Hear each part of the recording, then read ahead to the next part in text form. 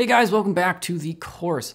Remember the 19 things we talked about last lecture? Well, we only listed them off rather mysteriously. So in this lecture, called the 19 Channels Explained, it's actually 2 lectures, or as I like to call it, how many can Evan explain before getting tired? Probably 10. Why only 10? Well, because 10 of these 19 are the main ones, and coincidentally, it's what we cover in the course. The other 9 stragglers are kinda weird. Too specific, I think, to be helpful in this course. So at the end of this lecture, you'll know the basics of the 10 main ways people get customers. I would imagine you know some or the most of these, but please just suck it up or skip the lecture. The other 9 will include as a resource either in this lecture or the next. Seriously, they're kind of weird. We're talking about things like giant posters on the highway used primarily to guilt you into going to church, or which exit to take to blow your life savings on slot machines, also known as billboards. Is that only a thing in America? If you are disappointed that we are not covering billboards, I apologize. Also, good luck with that, you billboardpreneur. All right, let's get this started. Number 1, SEO. SEO for the non-initiated means search engine optimization. People search for things online and they do so through places like Google, and really it's just Google. If you use Bing, then your family needs to have an intervention because that's nice. I also bet you are still a proud user of Hotmail.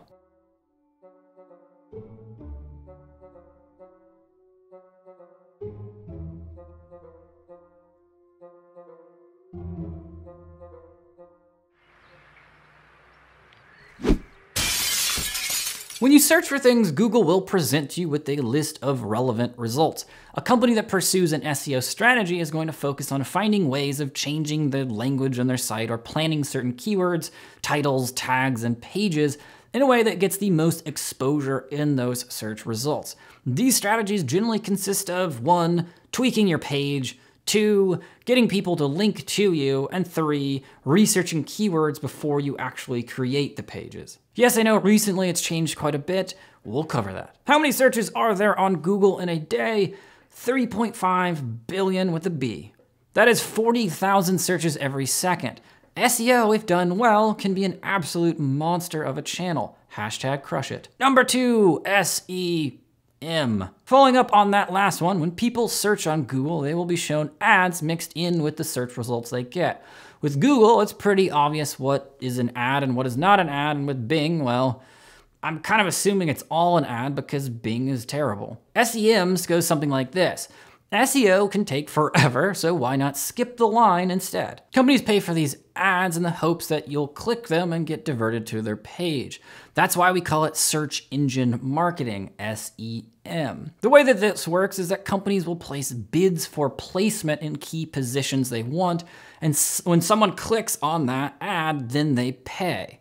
If you want to be a terrible person, go search mesothelioma and then click an ad. You just charged a law firm about $140. Seriously, just for that one click. Anyway, hence the acronyms for cost per click, CPA or cost per action, and CPM, cost per millimum. Just kidding, literally no one on earth knows what the M in CPM stands for. Pro tip, the order that the ads are displayed in correlates to number 1, how much they bid, and number 2, how well their website relates to your search. We will cover this in the course. Number 3, content marketing. This is when a business creates free or very low price content and distributes it online with the idea that they can 1, pitch their business somewhere inside of that content, or 2, increase their exposure and attract people to check out the rest of their site. Content is a term developed by the government to drive you crazy by its sheer lack of specificity. Your blog, content. Your YouTube comment, content. Your cat learns how to type, content. And it is said so often that some, mostly me, say that it is the vegan of the internet. Please stop talking about it. The number 1 thing people do this through, can you guess it? Blogs. Blogs, spelled B-L-A-G-S and actually pronounced blags, are essentially free content that is shared with the public, and in return the business gets email addresses or leads or just traffic to their site. Number 4, PR. When I say PR, I just mean public relations.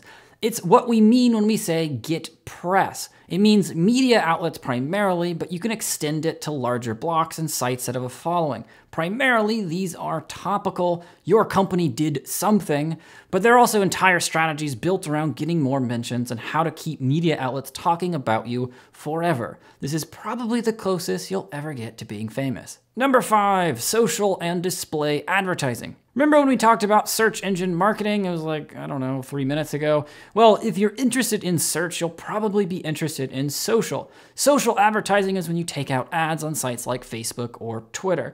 Advantages of this is that you can base your ads instead of on what they search for, you can base it on what they like or their demographics. Are you a 24-year-old white male in a college town? Well, if I were working for Chipotle, I would be all up in your newsfeed. You can even do creepy things like target by behaviors. Facebook, for instance, can let you advertise to people who are looking to move from their home soon. Yes, I know, it's incredibly weird. Now, the second part of this is display advertising, which basically amounts to things like banner ads and Google AdSense. These are big blocks of images or text that you see on your page trying to get you to click them. Do they work anymore?